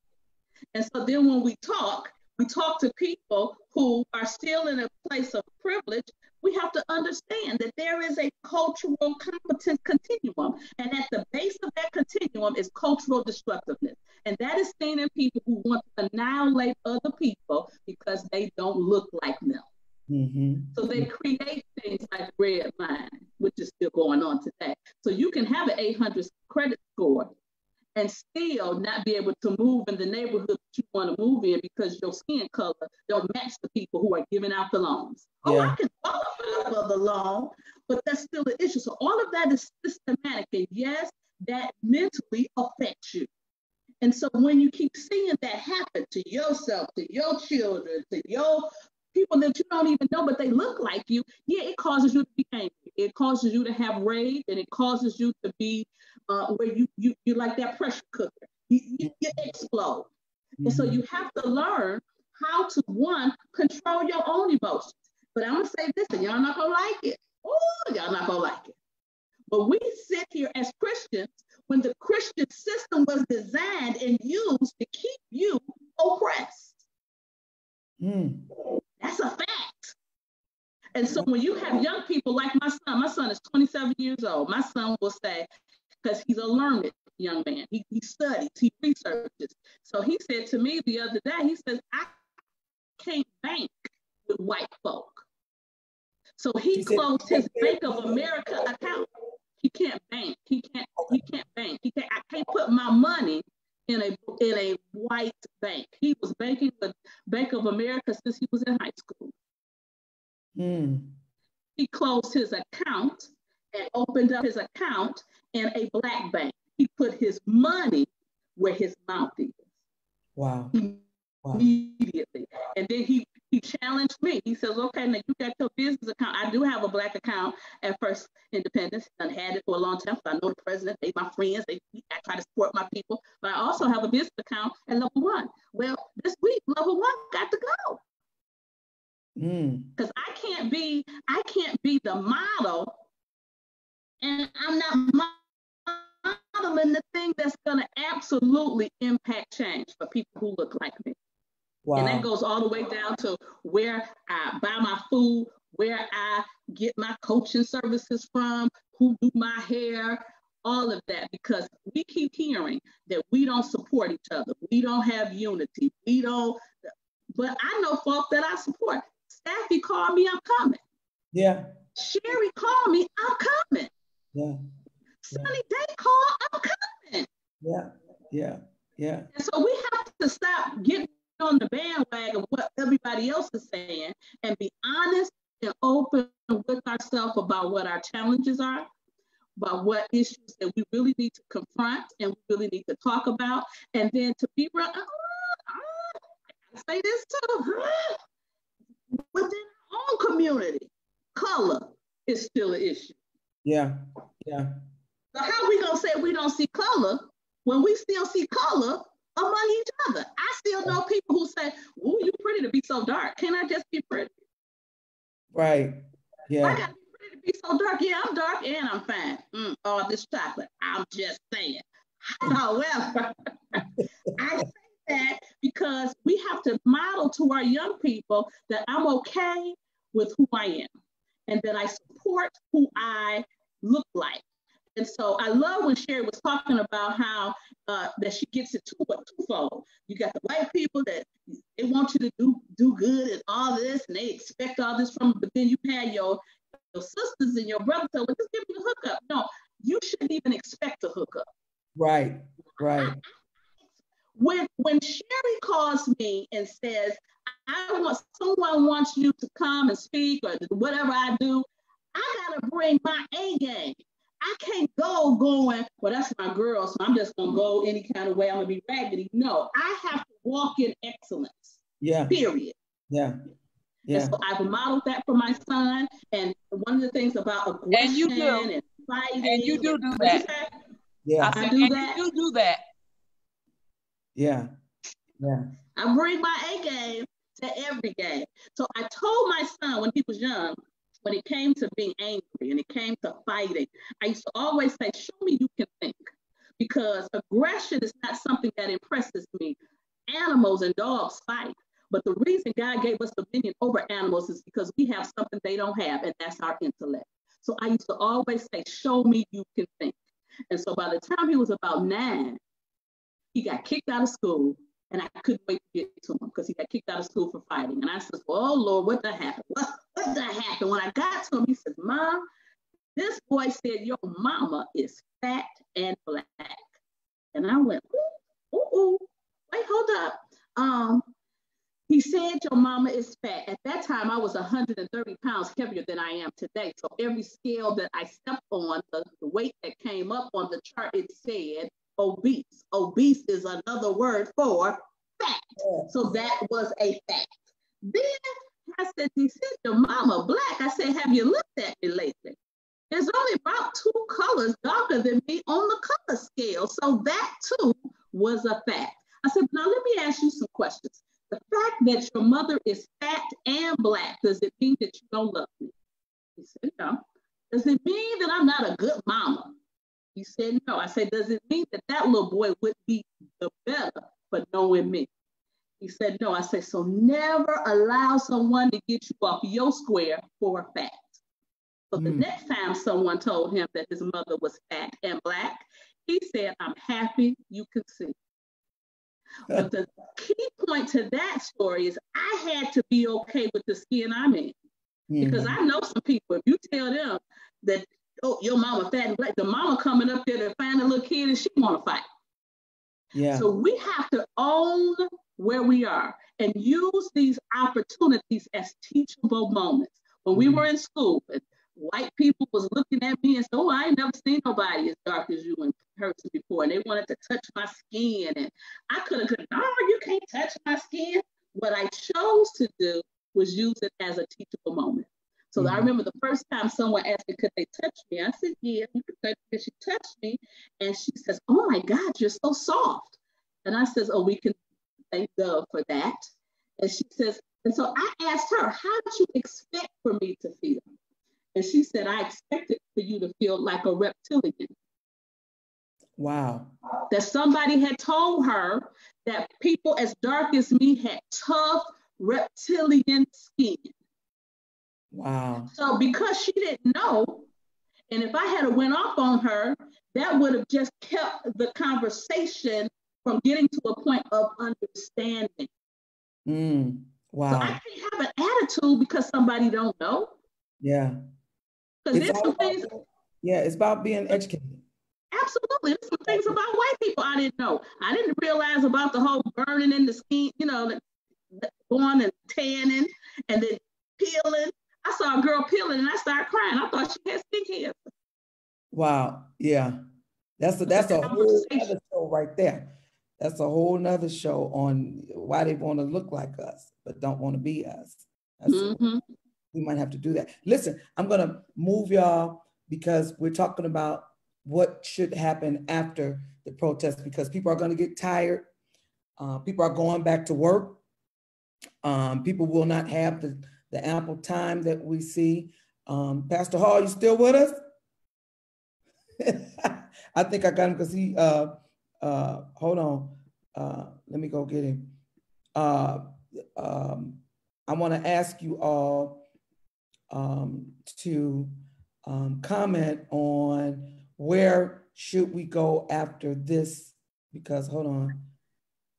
Okay, where after the protest, what do you think should happen? What should white people be talking about to their families? What should they be saying? What are you gonna do when you have the one white friend that comes and says, well, I have a black friend, you know, and they feel that that's closer that they can understand about our culture. Where will we go after this protest? Well, you're talking to me? Yeah, yep, you go. After the protest, I think a lot of things. Yeah, the protest, I have to agree with Dr. Sabrina that it should be a teachable moment, and we should learn something, and they should learn something. I actually had a conversation with a young man that was a white young man, 25 years old. I think it was Thursday, and he asked me some questions about, you know, what was really going on, why was all of this going on, and I said it's a lack of knowledge. I said one thing about all of the stuff that's going on, the racial and the racism that's going on. It's a spirit of hatred that has been taught. I can remember Sterling when he started to school. I asked him a question, and I asked him, I said, Sterling, is there any white kids in your class? And he asked me a question, what is white kids? So from that, I took to understand that racism is something that's taught. It's a breeding ground from house to house, from home to home in the white race. I don't believe that's something that people are born with. They don't just be born a racist. They're bred into that, and they're taught to be racist. And you can tell it. And the older generation was very racist. They were people that some of them come from under the slave. Black people come from under the slave master, and these are some of the people's sons and daughters that are now even racist and haters. But it's a spirit that has gone out, and in this time we're living in, that spirit has become stronger than ever before, to the point where now the people don't even mind you knowing. It used to be hidden, but now it's not even hidden anymore. They let you know up front. They don't care whether it's or not. Had an experience Friday. I pulled from the gas station on Michigan Avenue. Pulling out of Michigan Avenue, this guy came from around behind the truck. I'm in the right lane. He's in the left lane. He gives me the finger. He sticks his finger so high in the air. I just ignored it. Like, that's your finger. You do whatever you want to do with it. But you don't play into everything or try to address everything that comes across from them. The teachable moment of it is, I believe, is that when you show the intelligence that you have, I always said the best way to kill something is to don't feed it.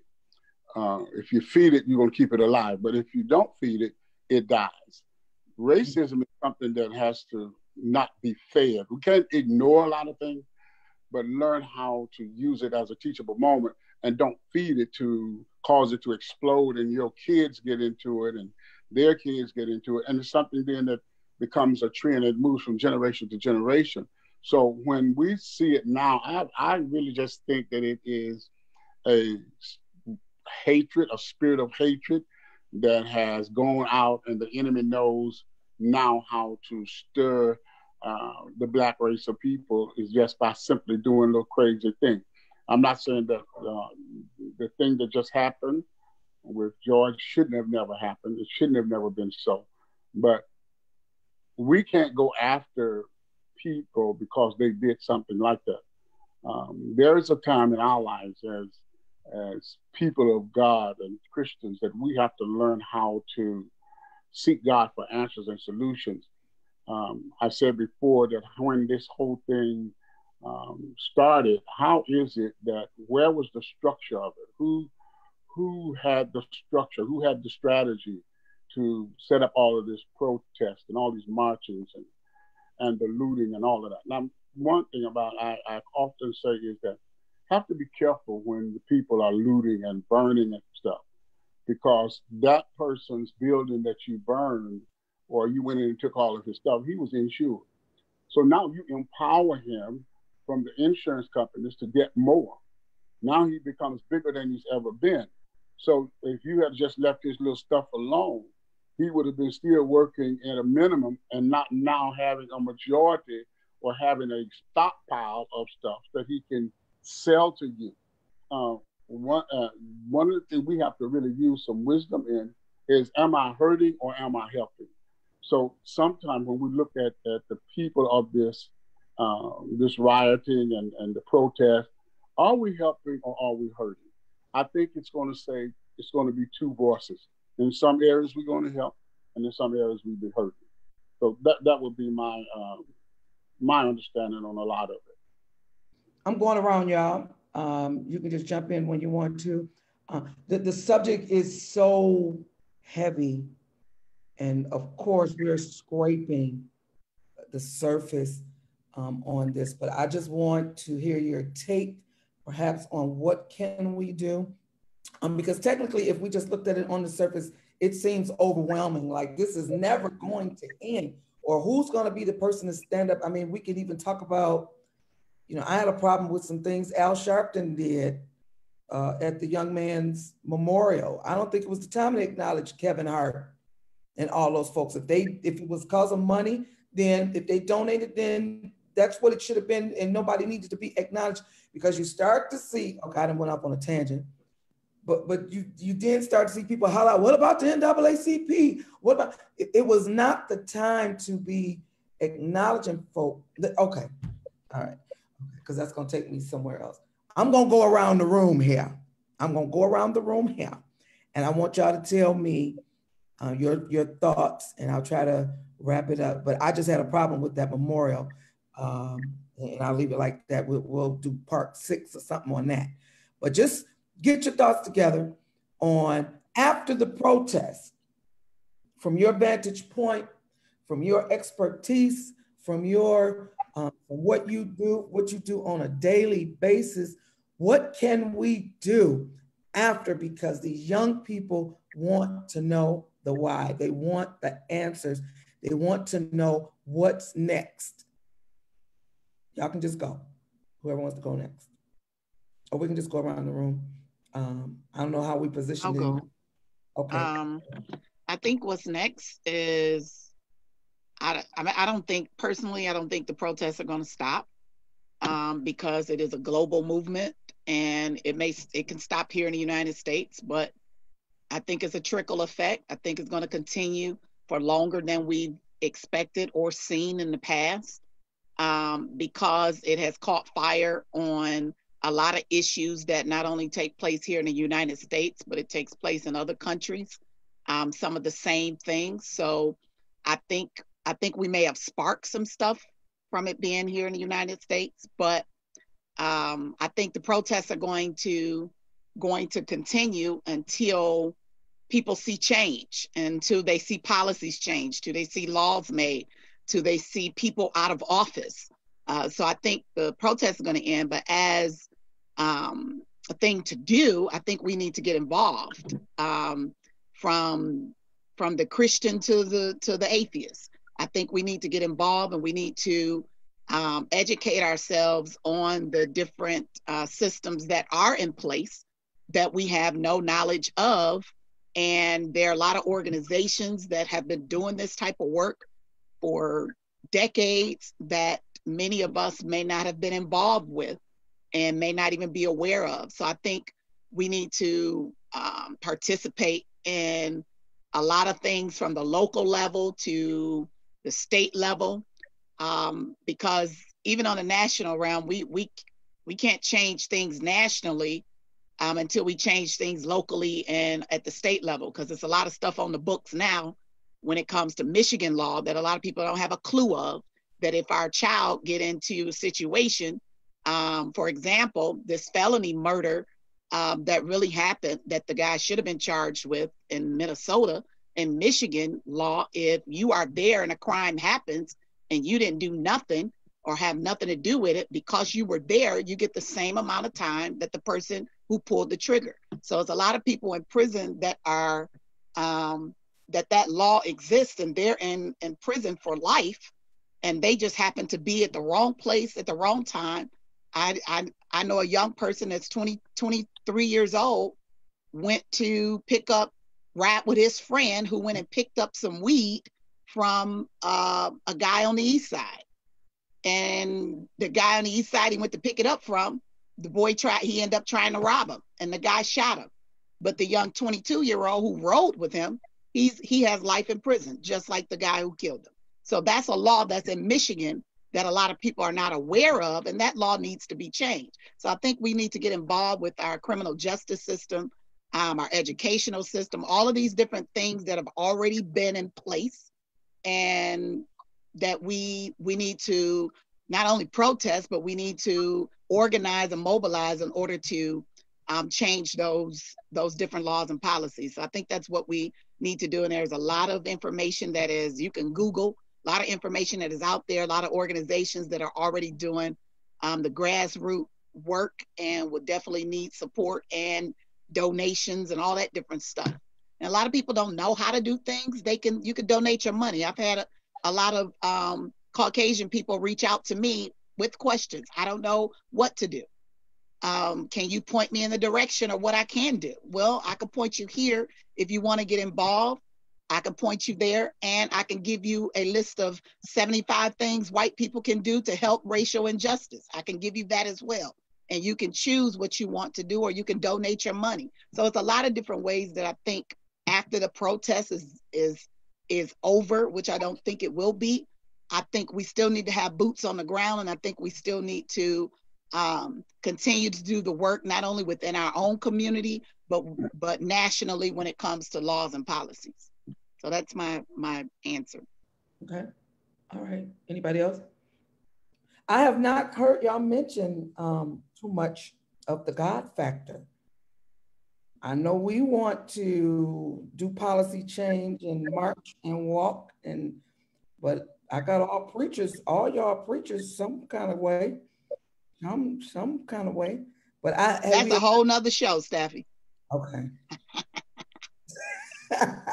It is a whole nother show. It really is. And yeah, I think so, because just to that point alone, I mean, the church got what Black people do after they eat greens, macaroni and cheese, and yams. They got itis. Unfortunately, we still sleep. We trying to figure out how to get back to church and put it on the 2 and the 4 with all the extra stuff that's going on. But that's a whole nother conversation for a whole different day. We ready to shout when all hell's still breaking loose. Yeah. So, but again, it's these hard. I want to get that out there though. It's these hard. You know, I'm real cutting edge, Staffy. So I'm on a leash right now. I mean, it's those hard conversations that we don't want to have. That's why I want y'all. We don't want to have. We can't. We're everybody talking about I can't wait to get back so I can bump. The hell with a bump. Who need a shout with all of this going on? Tasha Cobb said put a prayer on it, but Jesus showed us in the Garden of Gethsemane we need to Tasha Cobb says put a praise on it, but Jesus showed us in the Garden of Gethsemane we need to put a prayer on it. So we're doing stuff totally backwards. We're excited. We're here. I'm done. I'm gonna say this, and I might get in trouble, but I'm gonna say it. We're like a married couple. After you climax, you sleep. After the shout, now what? I'm done. Elder Day, I ain't been there so long. I'm trying to remember what that's like. Okay. We had to laugh somewhere at the lighten that low, but you're right. The churches, yeah. Who wants to come after that one? I'll jump in and just say that, of course, I am one who talks about educating ourselves and being knowledgeable and knowing our history, and not just our history as Black folks, although Black folks' history is important, but we really need to look at how other folks have been treated over here too. The Chinese, the Indians, oh my God, the Indians, oh my God. The Mexicans, they just took the Mexicans land, they just took it. They had a treaty with them and then decided, oh, they got gold over there? I'm just going to take it. I'm not even going to honor the treaty no more. They just do what they want to do. So education is important. But then when we talk about coming together as us, as a people of color, we need to support each other for real. We need to support each other's businesses because everybody know me, I'm a snack. I like snacks. I just do. I love a snack. I love Cheetos. I love Reese Cups. Yeah. Where can I go to a Black-owned place and get my snacks? Yeah. Where can I go to a Black-owned place to get my gas? And even if I have to go a little further or spend a little more, I need to be committed to that. Yeah. And so I think that we need to be really serious and have those lists like Sonny was talking about. What things can I do? Not just the white folks, what can they do, but what can we do? Mm-hmm. We need our own list of what things we need to do, and that we need to hold each other accountable. Mm-hmm. That's important as well.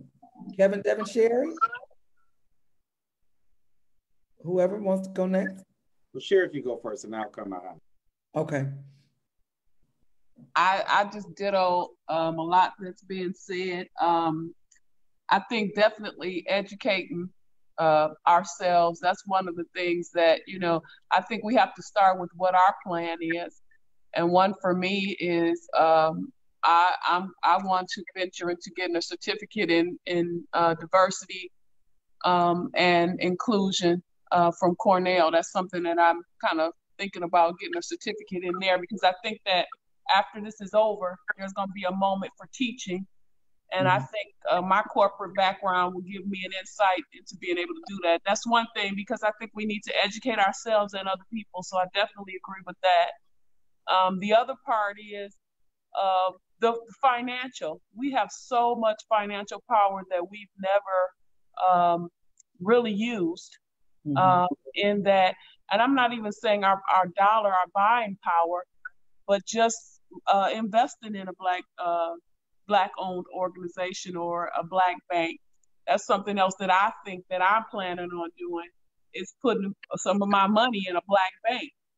I think that's important, because I think that one of the things, the statistics recently was how much money is being transferred to Black banks. I want to be a part of that. I want to be a part of how we strengthen our community. And I think the Black banks loan to Black businesses more than other banks. So I think that's important, that we use, if we have a dollar, that we put our dollar in the right place. And I think that's important, as well as what Kevin was saying, that we start to try to build relationships and move out of fear and go ahead and have some of those conversations when we're allowed to have them. And that means, even in my church, I know that there's some things that I have to do, that some conversations that probably that I've been asked to have, that's kind of uncomfortable for me. But I'm going to go ahead and push through and have those conversations, especially when asked. I'm going to have those conversations, because I think that if we can't start some of these things within the church, where do we start? Where do we start these relationships? I love Pastor Day's comments, because I think that we've used church as a hiding place, and now it's time to expose some things that have been going on systemically for way too long. And so whenever we get an opportunity to teach, to love on our folks, our prison system, we know there's so many inequalities that all of us, I think, honestly need to decide on just three things that we're going to do differently when we come out of this pandemic. And they don't even have to be huge things, but I'm no longer going to do this, or I'm going to do that, or I'm going to invest my $50. All I got is $50 in my savings account, whatever it is. You know, some people have 50, some people have 5,000. I'm going to invest that. You know, we need to come up with some strategies that we can say, look, these are the 5 things I'd like for you to do. Someone's already said we need one day when we don't spend any money. I think so, because they stopped riding that bus. That changed some things. You have to get their attention first. Years ago, that was one thing that they did. And just think, if Black people stopped spending money for just 7 days, we would get a whole lot of attention. So I love what he said about the church, because I think that we, that's what we do. That's, you know, we talked about July 7th. We need to start publicizing that. Hey, July 7th is our day. And we're going to do that, and we're going to do it. Don't buy everything on the 6th. Oh, on the 6th, whatever day it is. No, I'm saying don't buy everything on the 6th. So you don't go in and spend all your money on the 6th. Just don't buy. As a matter of fact, I feel like it should be a week. You know, it really should be a week. And if we can't stop buying stuff for a week, really, you know, and I ain't talking about buying it all the week before. Just do it out. You know, we do it out some stuff. So I love everybody's comments. I really, you know, I think that we just need to take an opportunity to make a choice that when we come out of this bondage, this pandemic bondage, and this, you know, that we're going to not only march, but we're going to do some things. We're going to set up to do 4 or 5 things or 3 things differently than we did before all this started. Everybody got to do just a little something, and maybe we'll make a big change. Absolutely. Kevin Damon or Devin? Oh, Devin and Kevin. How about that? Let the apostle go. All right, I'll go. Man, so much has been said. I dropped a link in the chat room here for you all to be able to have and consume. A good friend of mine, David Johnson, out of Chicago, he started it. Okay, because when this all happened, it was like, you know, you cut on the lights and all the roaches just began to scatter.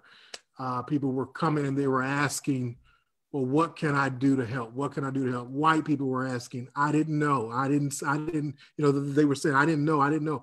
So he started, I added some things to it, and then some other people added some things to it. And what this basically is just we call it the starter pack, race education starter pack, because what I was finding is it became very difficult to engage with white folks having a conversation, an insightful conversation that was going to lead somewhere if we don't kind of have the same working knowledge. So at least it begins to put us on an even ground where we are having the same working knowledge about what it is that we're talking about. So it's everything from a podcast, a book, a movie, various TV shows that influence heavy on Black culture. So it allows us to at least begin, as we're having these conversations, at least there can be some type of commonality in terms of working knowledge about how we're having those conversations, so they don't look at us like, what in the world are you talking about? What is just mercy? Why did that happen? So at least it provides a starting point for those conversations. I think the conversations are what needs to happen in a big, big way. And we need to continue having those conversations. We can't stop having those conversations. I love what Sherrie said in terms of just really kind of picking 3 things that we're going to do coming out of this. My wife and I, we have been talking about that very intentionally about what we're going to do. And we're looking to have things just like this in a Zoom room where we can provide a safe space or a brave space for people to begin having conversations, both Blacks and whites, but mostly whites, because this is a time where they are inquiring to know. And let me just say this, because it's been said a number of times, and we really have to really lean into this full well here. And that is, you know, what most white people know about Black people is not what they got from Black people. They heard it by way of other white people.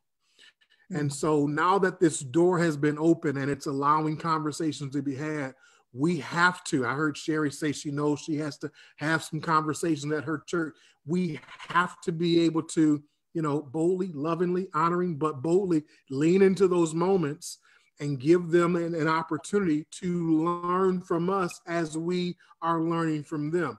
You know, I say this to Kevin because I'm in a very same situation as he. You know, I mean, I grew up Church of God in Christ, you know, and I know the history of the Church of God in Christ. Well, now I pastor an Assemblies of God church.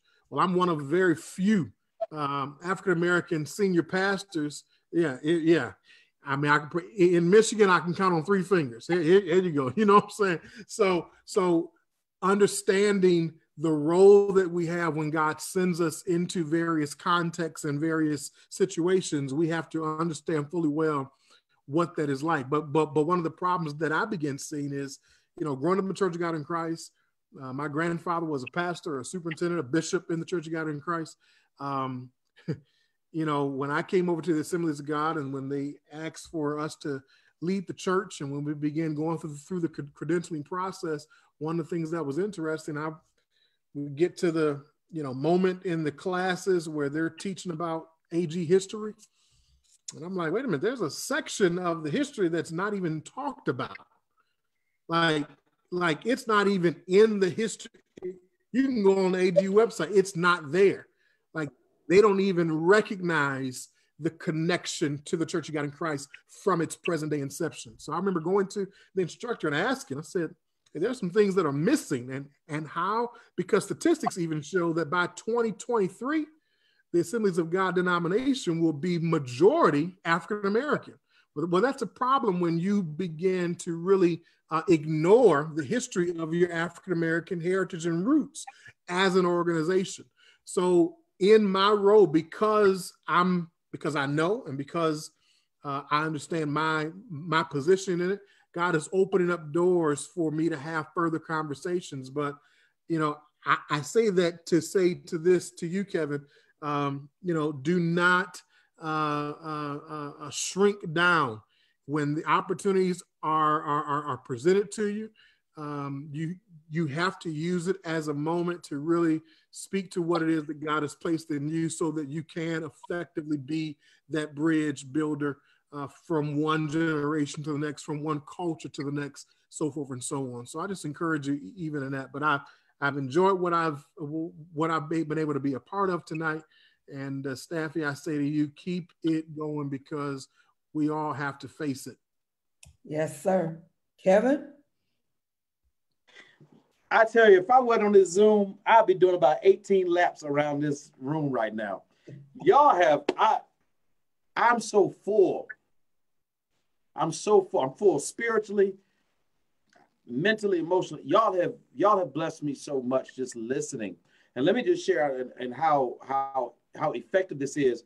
I've had about 5 of my Caucasian friends text me on my phone during this and say, Kevin, thank you for inviting. I've learned so much. Now, and we're going to talk later. I want to know what they learned. But this dialogue, and this came from 2 of them. I didn't even know they was watching. But I prayed that the right people would watch this so that the proper conversations can take place. So God is all in this, and I'm so thankful. I just want to quickly, the young people, to answer your question, I want to talk from the perspective of our young people, and I only can speak for the city of Pontiac because I'm involved with the education system here at Pontiac Middle School, Pontiac School District. And when you say what happens after the protest, I need our parents. I need the parents of our young people to be parents for our young people.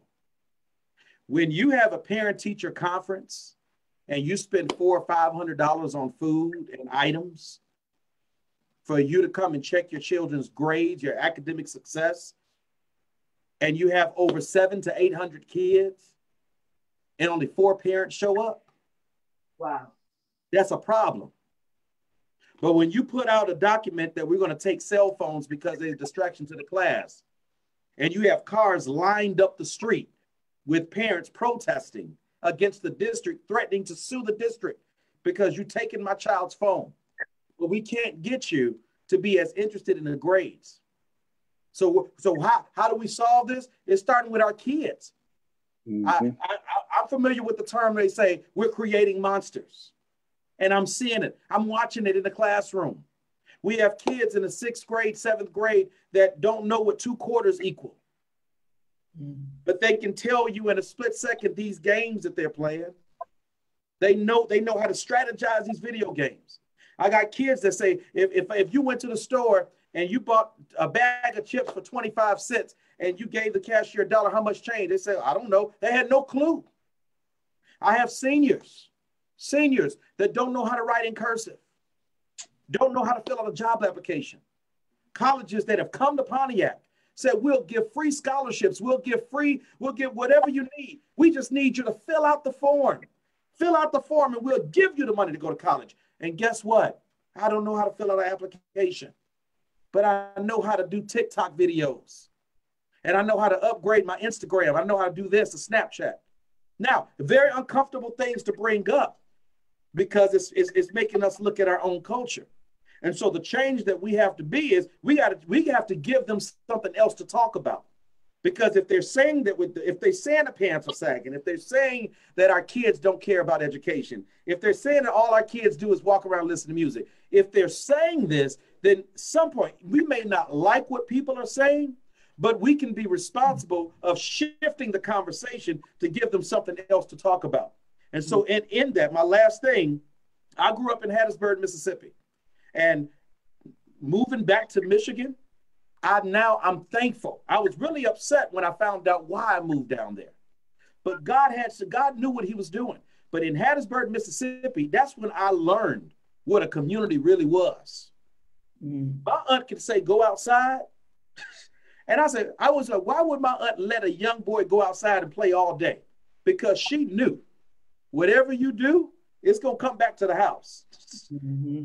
So in Hattiesburg, Ebenezer Missionary Baptist Church, pastor, they knew what was going on. The corner store down the street on Charles Avenue, they knew what was going on. Miss Ruth down the street, it was a true community. So there was no, you get in trouble and they ain't got nothing to do with me. No, my aunt would say, if you see Kevin doing something, you got my permission to discipline him and do it. And I grew up in that, and I used to hate it. I just felt like I had Secret Service watching everything I did. But I grew up with those eyes watching me. So then I moved up, so that's why I think it's a regional thing, because I moved up to Michigan. Whoa, I'm watching kids cuss out their parents. That was unheard of in Mississippi. I'm watching, parents, all of the above. So we've lost. I like what Sherrie said earlier about relationship, and somebody else mentioned community. Schools got to be stronger with their education system. We have to improve that, and it has to be more than just sports. Mm-hmm. Mm-hmm. Our kids can play chess. Our kids can go to spelling bees.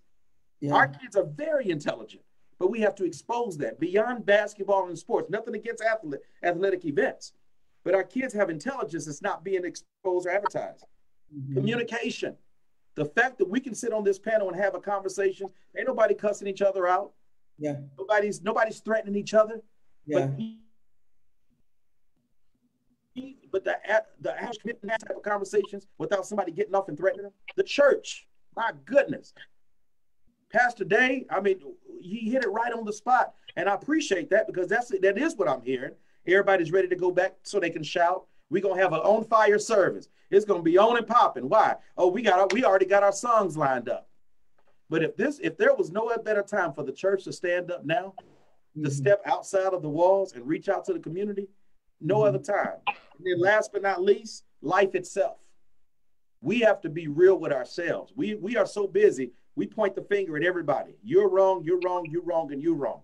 Mm-hmm. What am I doing? Mm-hmm. How am I treating people? Yeah. How am I responding to negative things? Mm-hmm. How do I respond to other races? So you all have encouraged me, because now I feel like I'm doing something right by not responding the way I really want to. Can I just be transparent and say that? Yeah. The way I really want to respond, God says, no, that's not the way to do it, because there is a bridge that's being built. And so this discussion has been very helpful to me, and I cannot wait to talk to some people that have watched, because I want to know what they've learned so that these bridges can be built. I love y'all. Absolutely. Listen, I love everybody.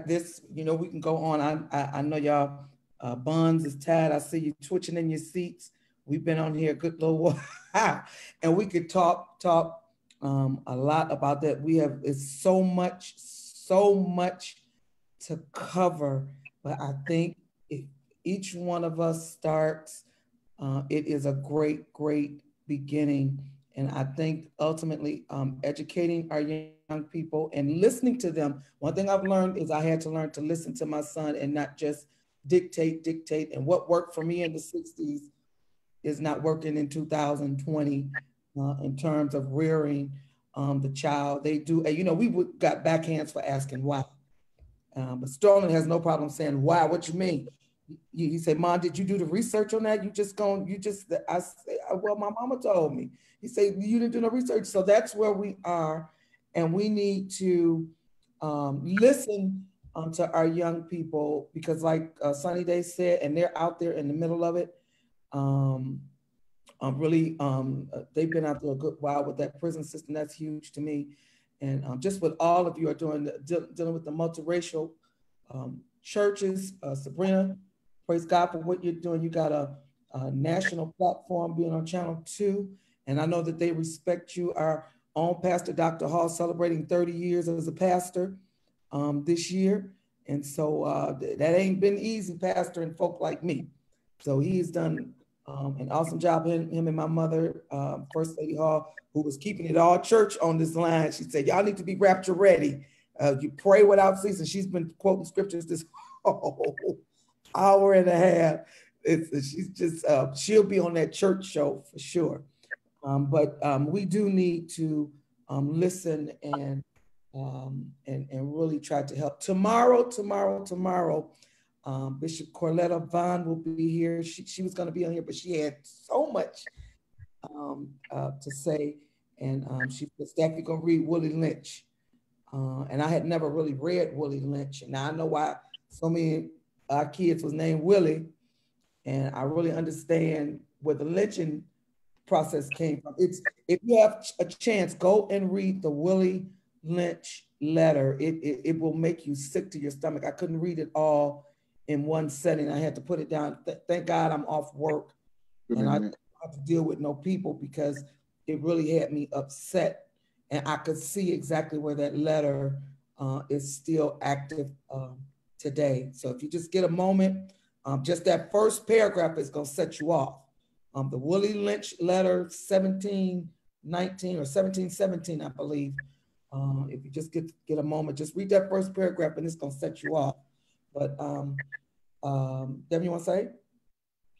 Just real quick, you know, just as she called that out, you know, on that entire resource guide that I put in the chat, especially for our church leaders, and Sabrina touched on it earlier about how Christianity perpetuated a lot of this. I've oftentimes said that racism is the church's ugly child that nobody wants to claim and deal with.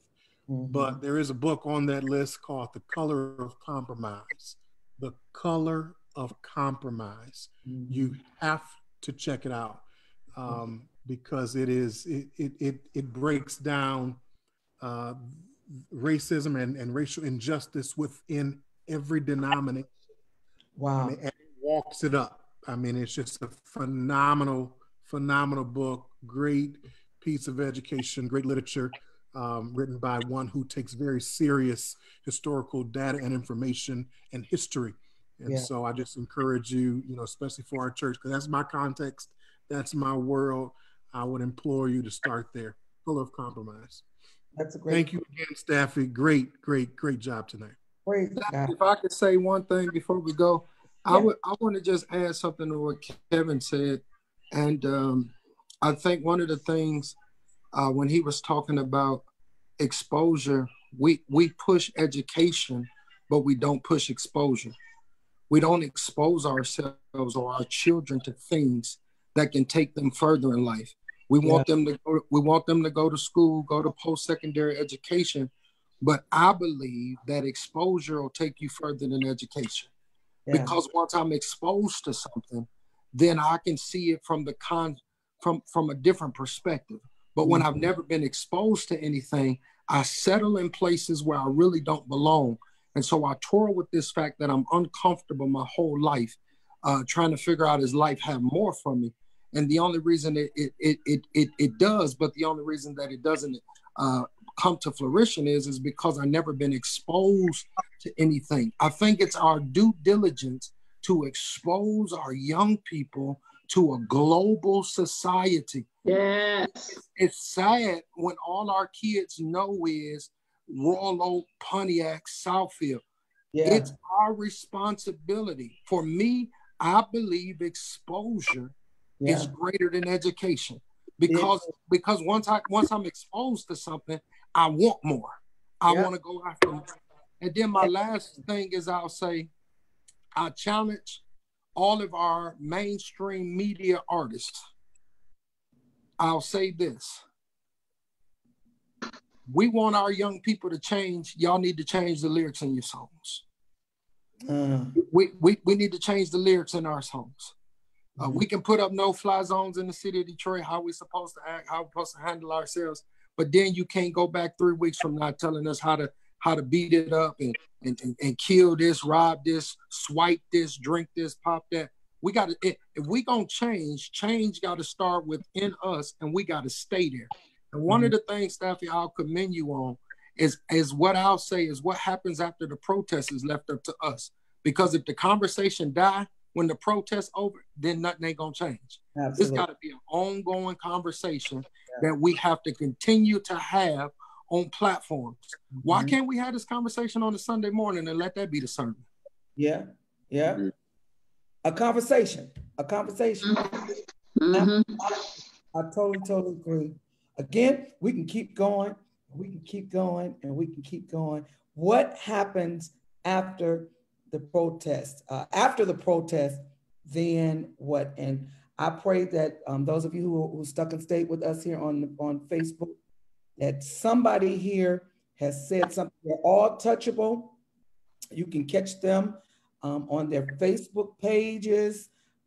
Just pull up their names and something will come up. You can go to any YouTube and find any of them doing anything. If you just want to locate them, write these names down. They're all available. They will all come to your churches. They will all come to your venues to speak about whatever. They will assist you. However, everybody on, my pastor just dropped out the picture. I'm talking about him too. They are all available. You say, not me, I'm too old. They're all available to come and assist. I thank you. I love each and every one of you. You all are on the front lines. You all are essential workers, in my opinion, and you're doing an awesome, awesome work in your various areas. And we have people to look up to. So I had from the 70s, age 70 on down to early 30s, I believe. And so we shared a little something with everybody out there. Tomorrow, tune in. Tune in tomorrow with Bishop Carlotta, 8 o'clock again. And we will be dealing with the Willie Lynch letter. You don't want to miss that. I'm telling you, it just had me in tears. And when I realized that, I think it was the Levi jeans had their logo was the man being pulled by each leg being pulled apart. I never even knew what that was, but that was part of the breaking down of the Black culture in front of a woman and making her dominant over the man. And they treated the man like the horse. If you could break a horse, you can break a man. And so they put the two in the same category. It is absolutely, and he said that if all of the slave owners follow these rules, we can keep them enslaved for 400 years. Here we are, 401 years later, and that letter is still today. So I think this is a beginning, a new beginning of things. I'm gonna ask Pastor Devin, if you would pray us out. And those of you, thank you for looking at Just Face It. I'm back, baby, I'm back. Looking, and I don't know how I'm gonna be or how I'm gonna do, but whatever I do, I'm back. And we're gonna laugh somewhere along the line too. So, you know, I like to laugh too. So Pastor Devin, would you pray us out, please? Father, we thank you for the ability to have conversation and to have fellowship one with another. Friendship and fellowship, oh God. We thank you, oh God, for Staffy and the work that she is doing. God, I just pray, God, that you would increase her the more. Father, you said that when the righteous increase, or when they are in authority, the people rejoice. God, thank you that we are entering into a season where we are transitioning from mourning to morning. Thank you, oh God, that we are moving from the state of mourning to the day or the arising of a new morning. So God, I thank you, God, that you're going to use every one of these voices, every one of these pillars in various communities, oh God, not just in communities, oh God, but in various industries, to be change agents, to be agents of change, to bring about that state or that place of rejoicing perpetually. God, I thank you, oh God, that what we're in right now is not our final destination, but that we will come out of this. As the songwriter said, there will be glory after this. But God, while we're in it, teach us what we need to learn. Graduate us, oh God, to the next level so that we can come out better, stronger, wiser than we were before. God, I pray for everyone's health and strength. God, I thank you, oh God, that even in the midst of this global pandemic, of this virus that has been going around, God, that you've kept us safe from all hurt, harm, and danger, oh God, danger seen and unseen. You're protecting your people. And I think that you have protected these, your people, for such a time as this. And I thank you, oh God, that we will I can hear the words of Mordecai sending word back to Queen Esther. Perhaps you've been in the king's court for such a time as this. God, I thank you, God, that we will not be silent anymore. We will not be on the sidelines with our hands under our legs and our mouths taped shut, but we will lift up our voices like a trumpet in Zion, and we'll begin to declare what it is that you are saying in the earth today, in the mighty name of Jesus. God, I thank you, oh God, for even those that participating in the conversation by way of Facebook Live. Got to thank you, oh God, that you're going to continue to just do a work in us all, And we will be careful to give you the glory, the honor, and the praise in Jesus' name. Amen. Amen.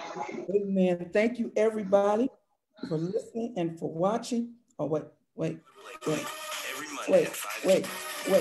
Thank you all so much for tuning in. With your host, Evangelist Staffy Butler Blakely, every Monday at 5 p.m., where we face life victoriously. It ain't on Mondays, but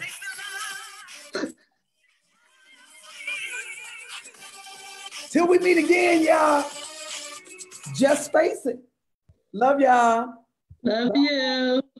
Bye-bye. Love you too. Bye, y'all. See y'all.